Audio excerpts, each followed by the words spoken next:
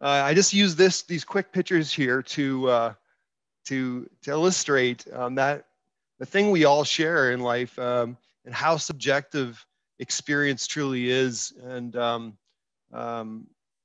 Joel has used the term like the dream state sometimes, where, you know, it's indescribable some of the experiences we have using virtual reality or even in real life, and how to translate them to somebody else. And we know that when there's someone there with us, we've created a bond through experience that it really never existed before. And there's really no other substitution for that. And so part of the criteria that we tried to meet with the concept of our larger next stage of the facility was to be able to open up and democratize the technologies of the head-mounted displays, how to get a little bit past that. We started learning about different centers of excellence in the world that were using tremendous scale displays to allow one or more people to experience 3D media driven through game engines in real time, like Joel mentioned, down in the US.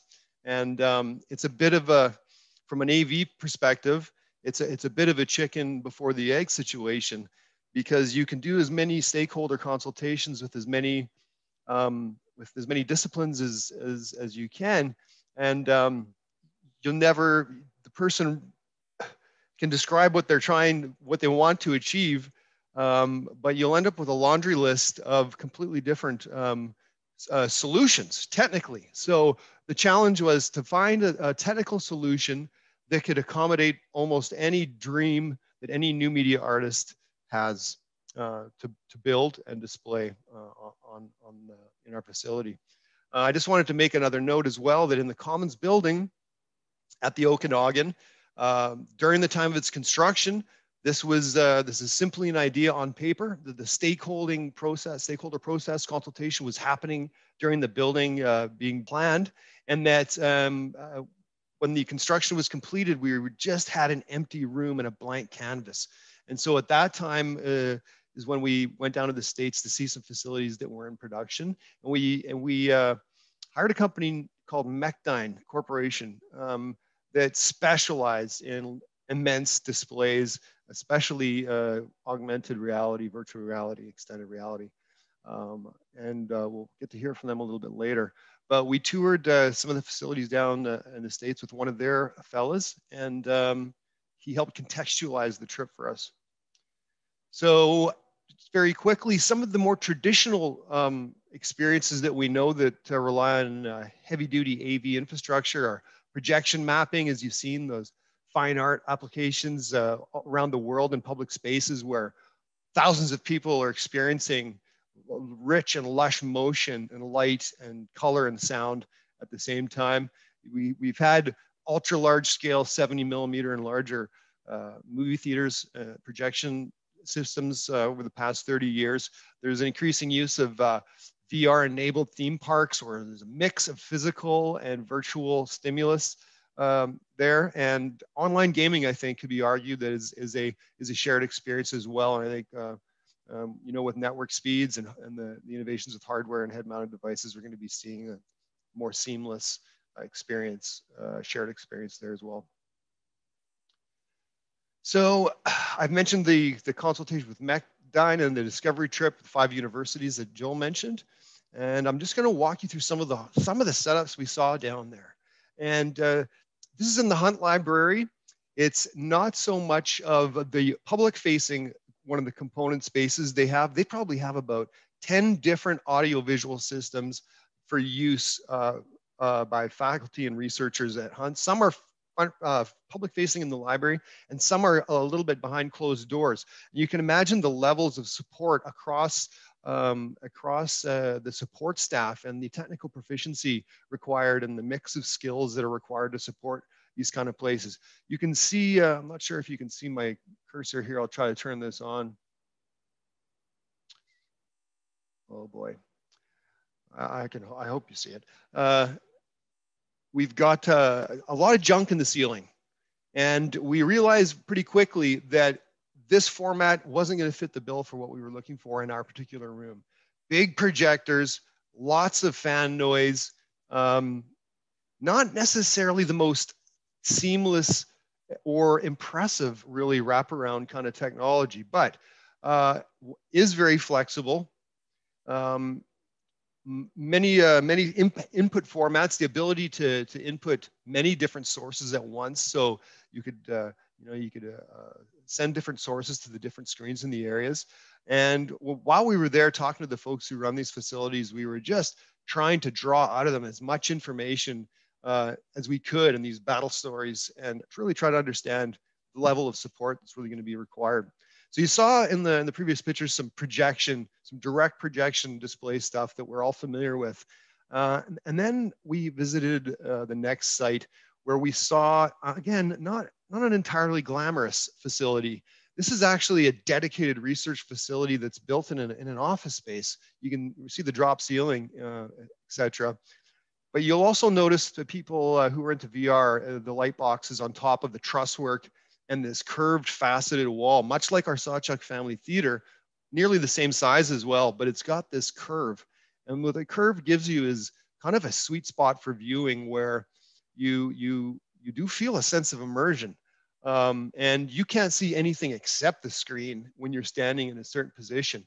And when the light's being projected towards you instead of from behind you, and because these are direct view displays, there tends to be just a vibrancy and a contrast that's available that we just did not see in the projected system. So at this point already, because of some of the physical things we didn't like about the projection, we started leaning towards the faceted displays like these things.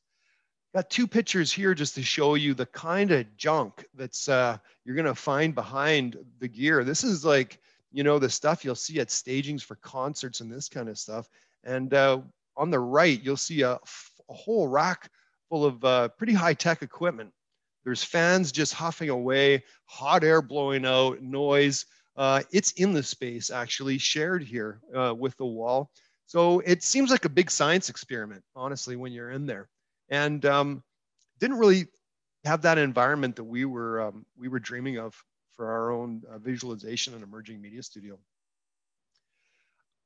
This is Rowan University in New Jersey. And these are projection displays as well, but you'll notice there aren't any projectors in the ceiling here. This is all rear projection display. And it looks pretty good. It looks pretty good. Some of the problems here are, once again, the vibrancy and contrast that we can't reach with projectors that you can with these direct view displays. This one goes all the way to the floor, and it's pretty high as well. The design, they kind of put a catchphrase on these types of walls. They kind of call them caves. In fact, they can be found out there in the world, especially in the UK and the US. They're nearly 360 degrees wraparound, and they just have a single panel where you walk in and out of the cave. They're completely immersive.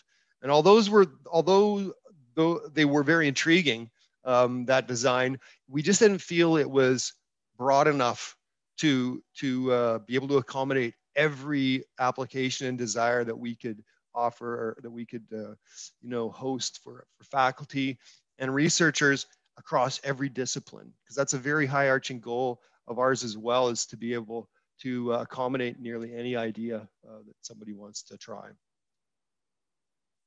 couple more slides there.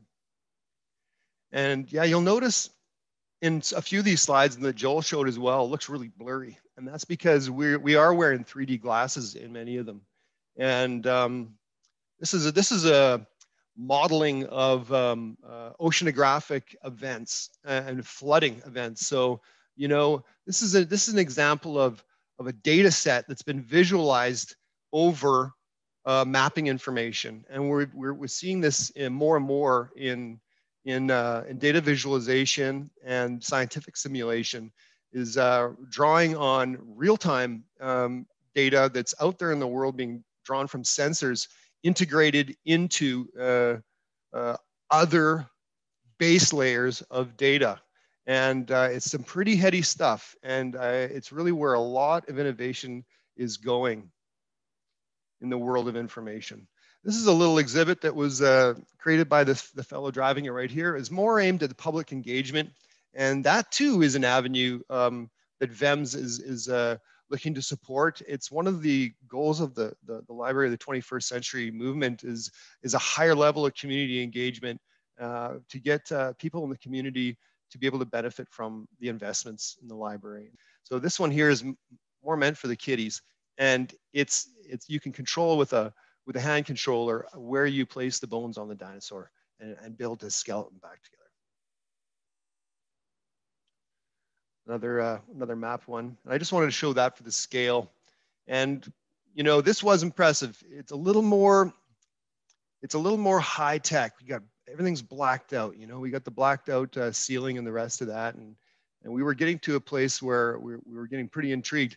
This was like the size of a small aircraft hangar, and we don't have that kind of space in VEMS. So once again, we had to kind of diverge from this design. This is what it looks like behind the scenes, not entirely glamorous. We want to provide the kind of experience that you'd find almost in a classroom. In fact, our interface for our studio is going to be a single touch panel, much like a teaching theater where you press a couple of buttons and everything turns on. It's going to be centrally supported by our AV team and our IT department. And so that basically, if there's any problem, it's essentially supported service. And it's not a kind of a mad scientist researcher who is the only person who knows how this stuff runs. You can see the space required behind a rear projection system and the amount of projectors. I think this is up to 10 or 11 or 12 projectors. I'm going to touch quickly on how we drive this many sources traditionally, and why we're working on a continuum of innovation. And you really can't just go to the store and buy one of these, is because in the days that everything we've seen here was developed and deployed, they were based on high performance computing clusters that were actually multiple computers that were synced together down to the millisecond.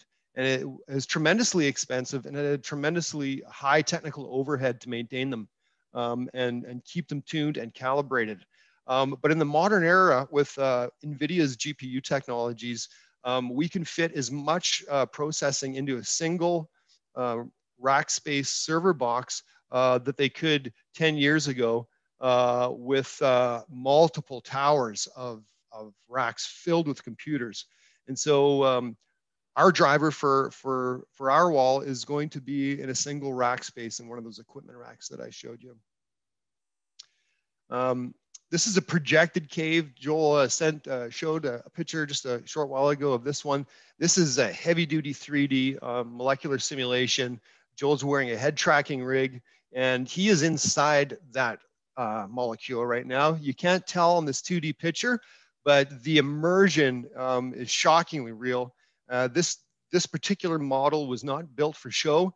It is literally technically was living research, and was foundational in some discoveries about these types of polymers and their structures.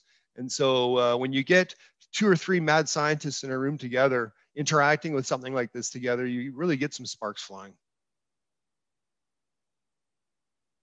That's what it looks like with the projectors off. It's hard to believe that when in this older style of cave style of visualization, that once you turn those projectors on, the seams and the angles kind of disappear. And you start to realize how much reality, how much your brain really dictates how you're interpreting your environment. And it's not uncommon in situational simulation, such as firefighting simulation or law enforcement, to really see some increased heart rates, perspiration, and things of that nature, because it is fooling your brain into thinking that you're somewhere that you're not.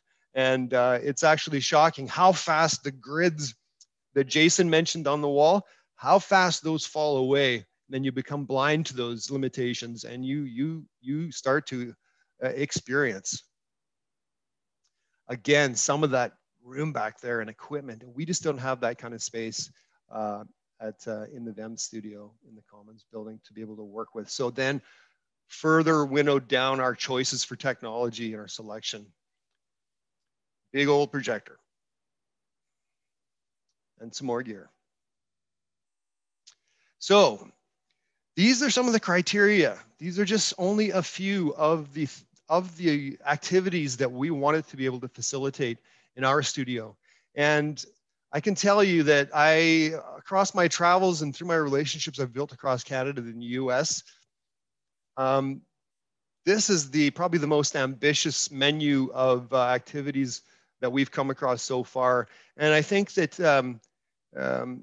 it's going to be enabled because of the state of technology right now and the affordability of the screens and the computing performance, as well as the game engine's usability, and that's coming, it's just rapidly advancing so quickly. So digital exhibits from around the world, from leading institutions, the Smithsonian, British Museum of History.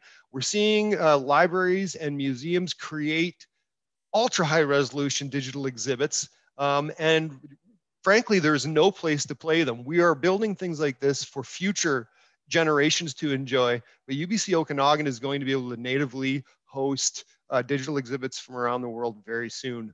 Scientific simulation, this is computationally driven imagery and visualization that you're trying. It's an older concept, but you're limited by computing power, and we have one hot rod of a machine in this that's going into this room. It's going to be able to do real-time modeling of isosurfaces, which are things like aircraft wings and ship propellers and things that have a tremendous amount of dynamic forces, and be able to visualize that in real time. We're putting next generation video conferencing collaboration tools in there to try to meet the environments of modern day and advanced manufacturing processes, where you've got decentralized models of ultra high resolution AR overlays over a manufacturing, and production teams and manufacturing teams located in different places around the world. Your standard hardcore goals of experiential teaching and learning. So the very nature of this studio is experiential, and so we hope it's another arrow in the quiver for faculty that can take advantage and have that kind of vision to use a facility like this. One of the other basic scenarios is a decision-making theater, which they call, and that's being able to host in a time of crisis for the leadership of UBC to gather in the room and look at real-time data of emergency signage systems and essentially emergency preparedness, et cetera, in times of crises, as well as future planning for our university in line with the 2040 research goals here at UBC Okanagan. We're working with a lot of architectural plans and visions, and a display of this scale allows 10 to 15 people to experience architectural walkthroughs at a one-to-one scale of viewing. And I see a question come in from an attendee. Do you see this technology being used in visualizing architectural design? Precisely. And the magic there is the one-to-one scale. So instead of a couple of people huddled around a desk, it'll feel like you're standing in a room, and one person can essentially fly you through the entire building in almost one-to-one scale, which is just, it's breathtaking. So at the end of the day, this is what we came back with. 40 screens, just over 10 feet high and about 30 feet wide, with 82 million pixels, nearly 83 million pixels. A big demarcation here that makes our wall unique is that we are not scaling the audio, the video signal to the wall. And we see scaling, high quality scaling technologies nearly across the board. The capabilities of the compute that we've spec'd for this wall are going to run every display at its native resolution. So the techies out there who understand that native resolution means that you can walk up to this wall and it's going to be as clear as your screen on your Mac computer. And so with no apparatus on your face, you'll be able to have a really near field experience that's larger than almost anything you've ever seen before. And so that is really the progress update on this is that it's being assembled right now down in the US, and we're looking for delivery towards the end of January. This is a kind of just a 3D model of the room to give you an idea of the capacity. Before the wall goes in, we had up to 40 people in the space. Of course, COVID really complicates things. In fact, it has clouded our vision so much because it's hard not to, we're coming out of the end of it, and we can look forward to some normality in the next summer here when we're fully up to speed with our programming. But yeah, it was hard getting to this point and then realizing that no one can stand in the room together. It was heartbreaking. But we're all confident we're going to come through the other side and we're going to build something great. And I just wanted to shed a little bit of light on the operations and the vision behind these two zones in the commons, the VEMS, what we call VEMS, the Visualization and Emerging Media Studio, which I just showed you, the wall, and the Sawchuck Family Theater, and what Dr. Dulick mentioned about Joel's unwavering support.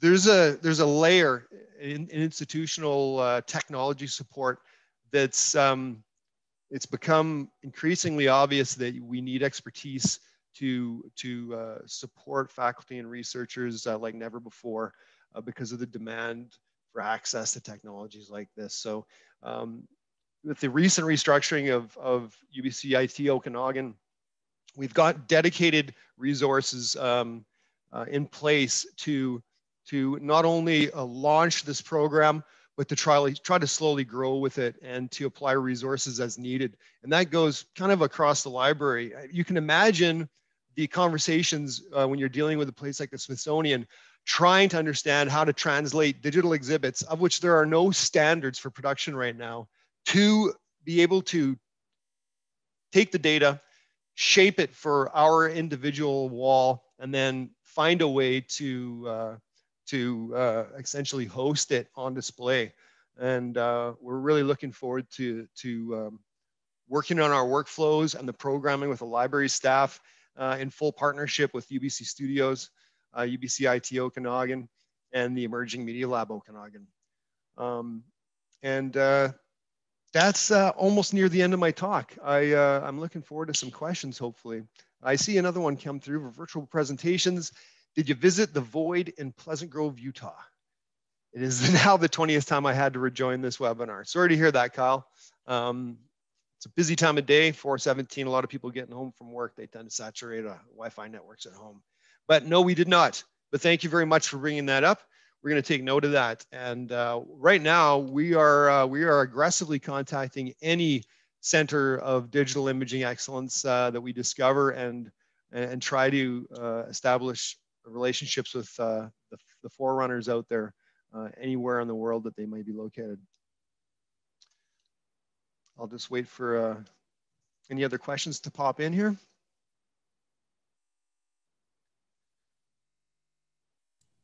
Garth, there's a question that Jason had, wasn't able to type it into the, I need my mouse back, Garth. Oh, sorry, go ahead. Is that the last slide there, Joel? I think it is. Let's take a quick look. Perfect timing.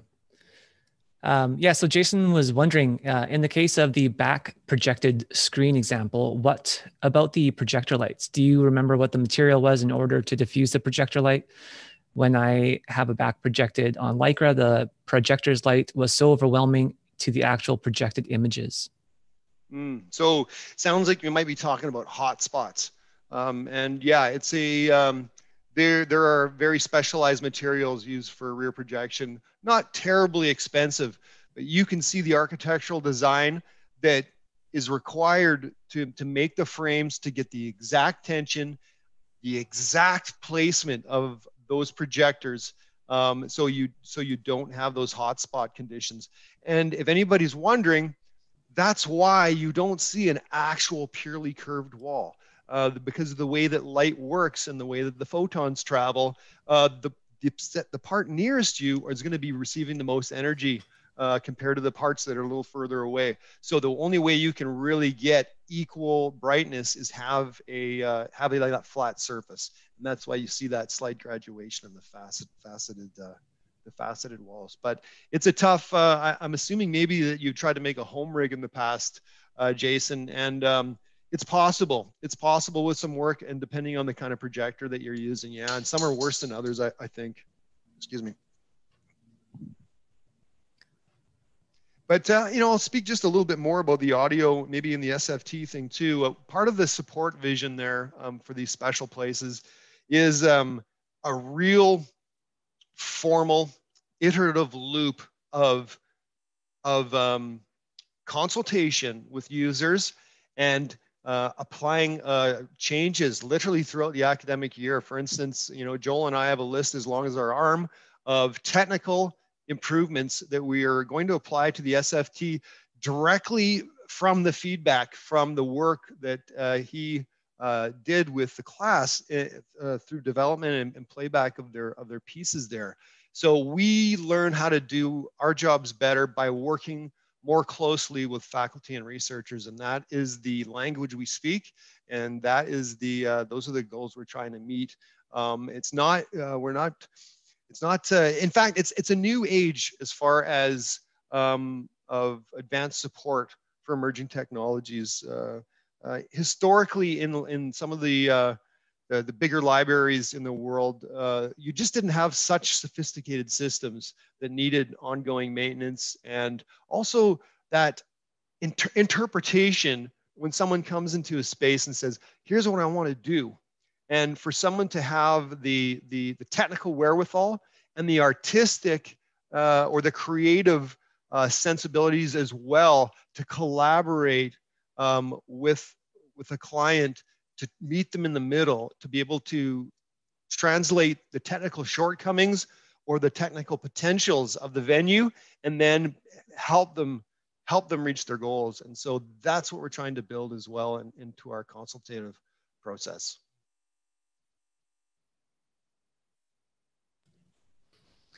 And there's no questions at the moment, but Alex did comment that regarding presentation spaces for media work, that there are so few public opportunities to show immersive media locally. The large display spaces at UBCO are really, really critical for our students to be able to build and practice for such displays. Do you want to just talk a little bit about that for a second? Sure thing. We know that the University of Calgary has recently built a wall. University of Alberta has built a smaller wall. The University of Toronto put in a wall last year. I was at Concordia University in Montreal. They too have installed a wall. So we don't want to get caught behind here, and we want to offer our students world-class experience on world-class equipment, and we're well on our way to doing that. And we just can't wait for new groups and new semesters of users and students to come through the spaces, use the gear, and have those ideas lead to the next and to the next, and really build up that community of high-powered media artists and emerging media artists. And we have one more question that's come in. What is your strategy for input to the setup? Do you think using 6 DOF controllers or the like has value? Absolutely, absolutely. We haven't, we're trying to build such an open philosophy to the system that human-computer interaction is actually a very high priority for us. I know that, as Dr. Dulick mentioned, initially, a software set, a Max MSP, was bantied about, talking about making a computational media production kit that's actually very unique to the Faculty of Creative Critical Studies here at UBCO. And it was their ambition to actually really start doing human-computer interface in this space, the SFT, which she alluded to. Now that's kind of public facing, and we can do that. We're open to it for sure. In fact, it's one of the most intriguing areas of truly interactive, computational based media. It's super exciting. In the studio though, in the VEM studio, we've got a raised ceiling which has a complete studio grid. So very, very quickly we can, it's all full power and data as well in the ceiling. So we're going to be open for people plugging all kinds of devices in. We've got music inputs for musical instruments. We've got multiple HDMI inputs at 4K resolution. We've got wireless inputs. We've got, on top of the truss, we've got all sorts of potential for motion tracking systems, temporarily or permanently installed. In fact, we're at the stage now of maturity where Joel and I are actively contributing to grant applications because the granting agencies, they favor collaboration with other units at institutions. They know the value that it can present and the interdisciplinary potential. And so we're actively contributing to grant applications. And I can foresee in the future of layering other technologies into the space that we just couldn't afford to do now. And that's one of our other ongoing goals. So definitely every kind of sensor and every kind of controller we're looking forward to try to integrate them and play with in the space. And including spatialized audio, true spatialized audio. We think it's going to become very important. So we've got a relatively basic ability to create directional audio. When we open the studio, it's designed that way. But we'd like to emulate Concordia University's example of a true audio dome that will surround the users. And we're talking 20 to 40 or more speakers that are completely assignable and imageable for beyond rich stereo sound. So for talking about immersion, yeah, anything and everything, just send us an email.